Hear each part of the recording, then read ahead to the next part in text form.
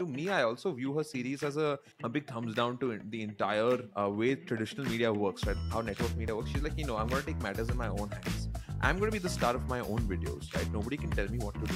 The content she's doing right now, it has started to feel dated. Yeah. I respect the editing style because we have grown on that editing style, but it has started to feel, old now. Even look at the thumbnails used by Michelle Khare. They are clearly inspired by Mr. Beast, right? Sure. Another interesting thing, Shubham, that I just noticed is these videos take time, right? So these videos take time, and sure, she's playing a long-term game here where it's not about releasing weekly videos every time. But I honestly, if I'm being very honest, I would be more interested in watching the BTS of these videos, exactly, rather than the videos itself, right? That will be more genuine. Yeah, that'll be more genuine. I think Michelle needs to find that one niche. She can't be doing, these characters like the societal characters, because at the end of the day, they are limited, right?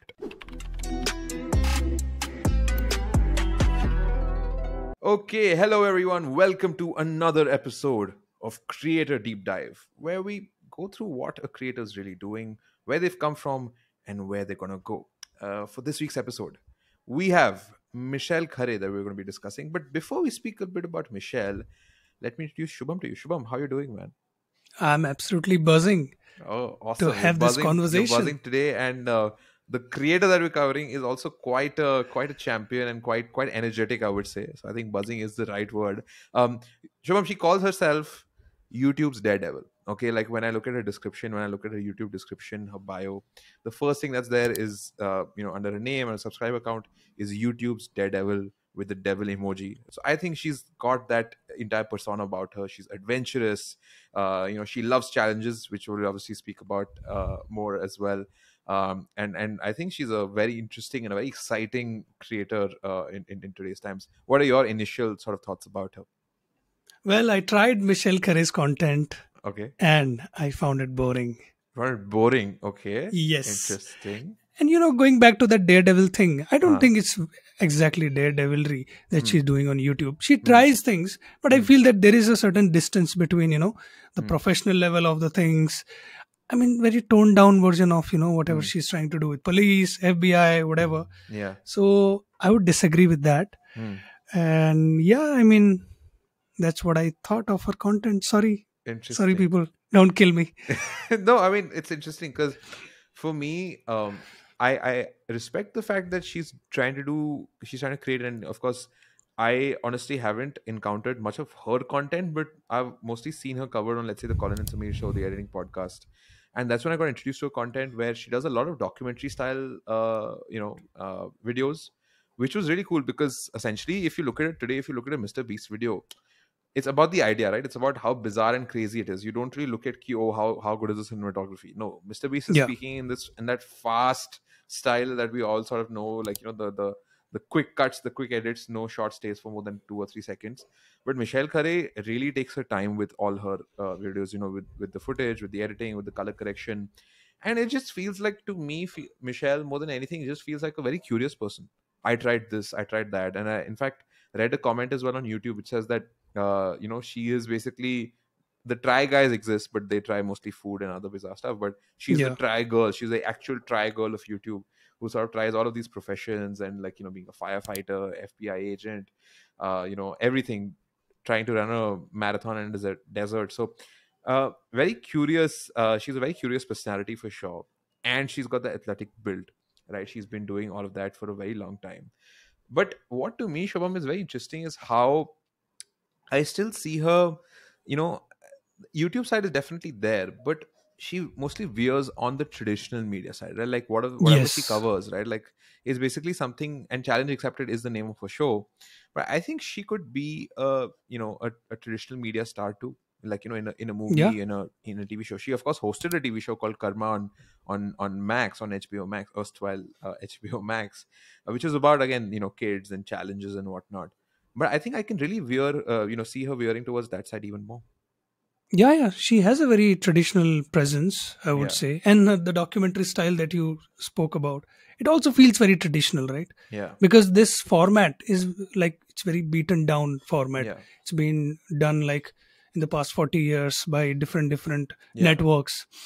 She's doing on her own. And the best thing I like about her I Tried series is that we get to see these professionals who have very caricaturish presence in our pop Yeah. culture. Like a These firefighter, I guess it's always a yes. caricature. Like, Yeah. oh, there's like, oh, yeah. Yeah. So, I mean, that's the thing that comes out of her content that I really like. That's what keeps me watching her content. But Hmm. I agree with you. She has a face, not exactly face, the presence of a Hmm. very, traditional media personality.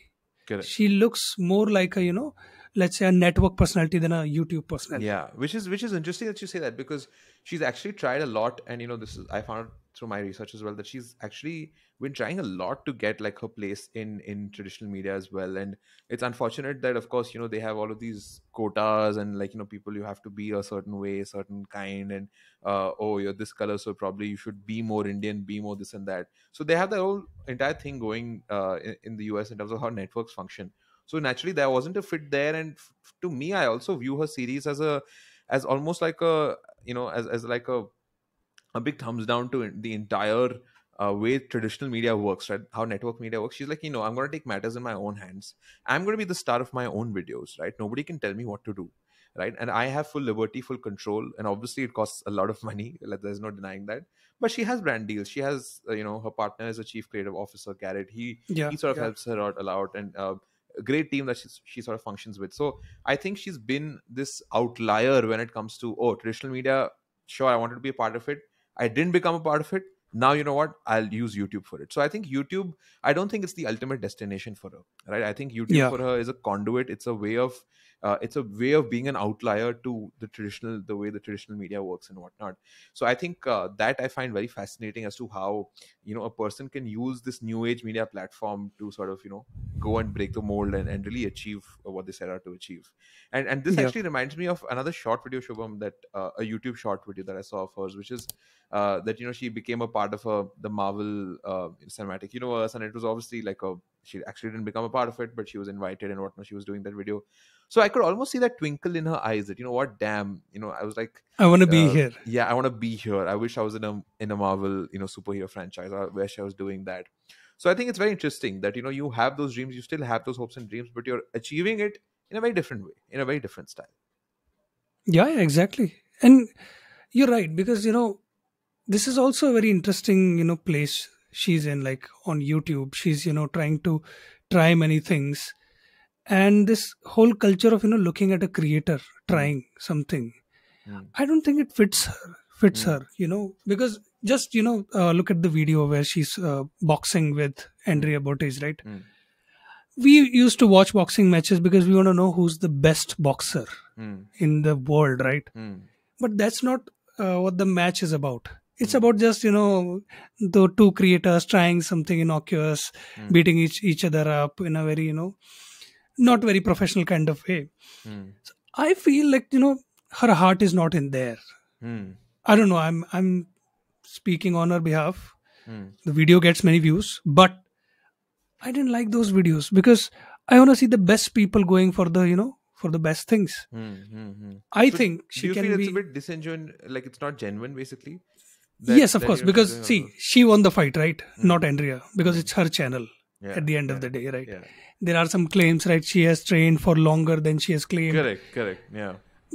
But I don't want to get into that because for me, sports is all about finding who's the best, team in the town, who's the best person in the, in the sport. Hmm. But fighting these, seeing these creators, fighting, becoming MMA fighters, that's not my cup of tea. Hmm. And I don't think she's also, interested in that. She would be Yeah. more interested in, what you're saying is like getting into the mainstream, Hmm. doing her, let's say, she can be a great documentary filmmaker, Sure. I think. Sure. So, yeah, Yeah, it's interesting, right? Because now when you say it, I'm like, challenge accepted as a format, as a storytelling format. Like, you can do a lot of things and everything, but I think it can get tedious, right? Like, oh, I tried doing this. That's great. That's fun.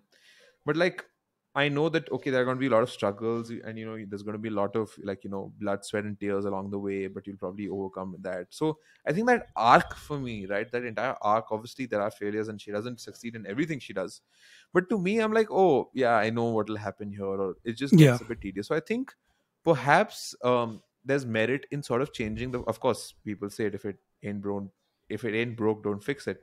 But then I feel that slowly there will be a time when I think she will have to delve into other formats as well.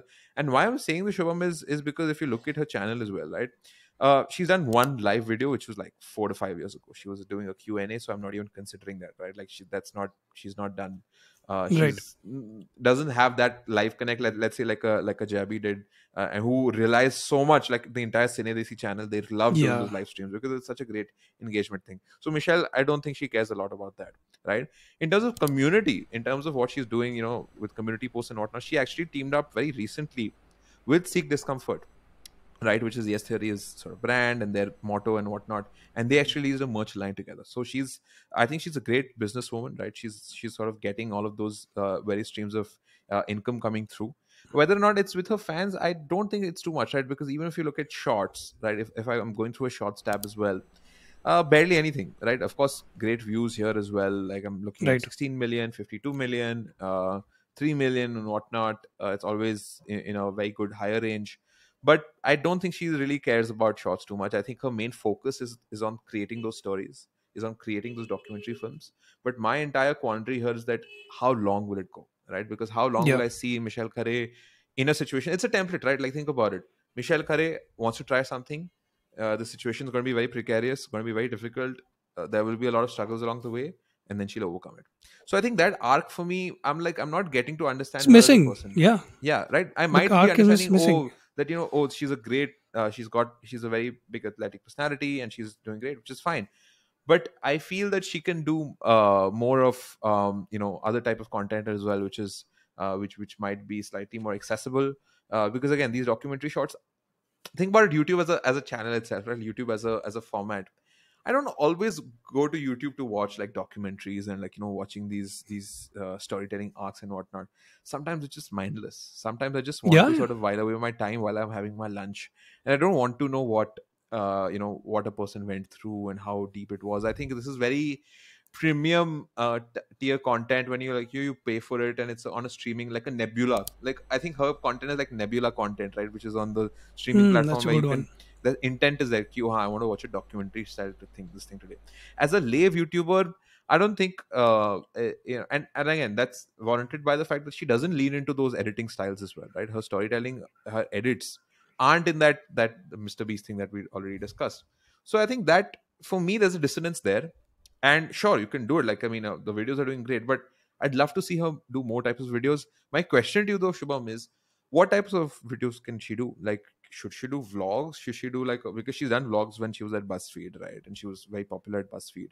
So is that one possible thing? Is live streaming there? Probably a podcast, I guess. I don't know. What are you thinking? What are your thoughts on this? I think she should definitely go back to vlogs Yeah. because she's athletic. It Yeah. shows in her every video. People would love to see what her exercise regime is, Yeah. what she does in the morning, what she does before sleeping. I think she should go back to that. And podcasting, I think she can also do because the Hmm. Colin and Samir episode I saw, it's fantastic. Yeah. So, because one more thing, the content she's doing right now feels, it has started to feel dated. Yeah. Yeah. I Yeah. respect the editing style because we have grown on that editing style, but it has started to feel old now. Hmm.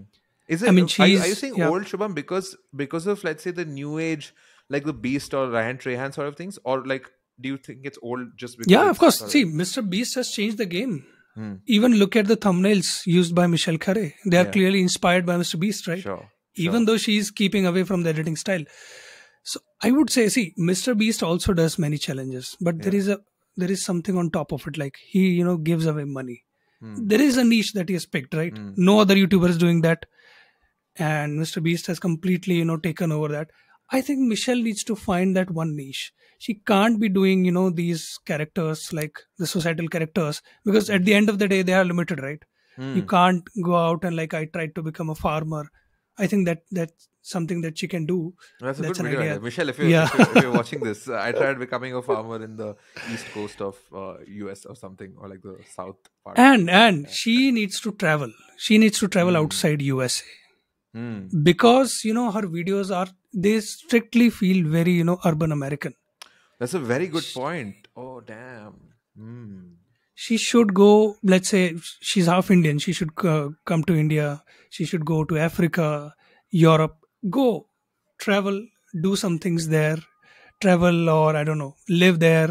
So I mean, you have to shed that American lifestyle a bit Hmm. to rediscover yourself.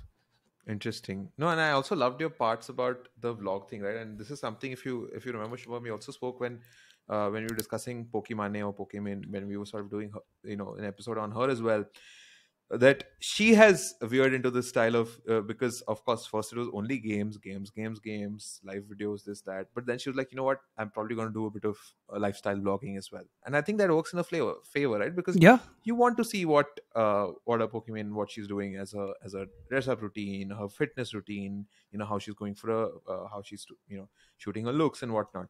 So I would want to see that with Michelle. Right now I would say it's like I mean, not the best types of content strategies, I feel, which is if you're only doing this, right? And another interesting thing, Shubham, that I just noticed is these videos take time, right? So these videos take time, and sure, she's playing a long-term game here. Where it's not about releasing weekly videos every time. But honestly, if I'm being very honest, I would be more interested in watching the BTS of these yes, videos exactly, rather than the videos correct. itself, right? That'll Because be more the genuine. Yeah, that'll be more genuine. That'll be more okay. I don't have to have a drone shot coming like this, and like yeah, voiceover coming out like this, because it can be there, but I can't have that like every month. I probably can't consume that.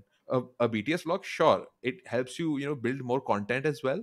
Plus I think just of the fans, right? Like the engagement, if you see, if you we've done a deep dive of her entire YouTube strategy, she's not doing too much for engagement. It's just very self-indulgent. I feel that, oh, I tried this, now you have to watch it because you like me as a character. And she's very yeah, likable, she's very, like, I yeah. really like her personality.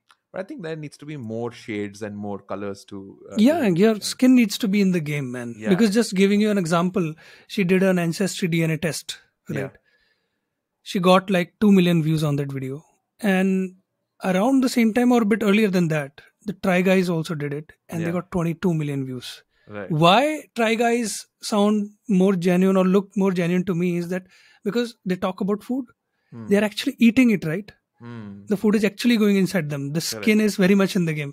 But Correct. when you're trying to become FBI, of course you're not. Hmm. You're not been given the best exercises to Yeah. do and the best regime to do. I mean, she needs to find that that niche where her skin is more in the game, feels Hmm. more genuine, and yeah, explore the world, go out, and yeah, Yeah, that's I'd it. love to see a travel show actually. That now that you mention it, she did host a show with kids, but I'd love to see her host like a travel and lifestyle, or probably like a adventure show as well. Um, which does not need to be so high key and high produced, right? It can also be Yeah, low key. It can correct. also be slightly lo-fi with the production style, and I think that'll be a good mix rather than only relying on this high profile stuff. Because as you said, I think it is getting dated. I would want to see more of more laid back content. Yeah, this is very intensive. I need to be at every step of the way, that, oh, this is happening, that is happening, in terms of the storytelling and whatnot. But I really appreciate what she's done. She's created a very interesting brand for herself. She's very popular with, obviously, as you mentioned, the US crowds as well, and kudos to her to sort of break through the mold Yeah, of of being a brown creator. And it's always thinking, oh, brown characters are like side characters and whatnot, but she's really sort of, she's shining through in that sense. And I'm sure traditional media is noticing, right? We are speaking about this on a YouTube channel, but I'm sure there are those network executives sitting somewhere at Disney or at NBC. They're like, you know what? crunching the numbers. Yeah, crunching the numbers. We should get Michelle Khare. We should probably, make a star in a film, or we can, she can actually become a part of the Marvel Cinematic Universe in the future. But that's been it from our side on this episode of Creator Deep Dive. Do tell us your thoughts on Michelle Khare. What do you like about her content? What do you not like about her content? And where can she go from here? So I am Shreevar. I'm Shubham. All right. We will see you next week. Bye bye.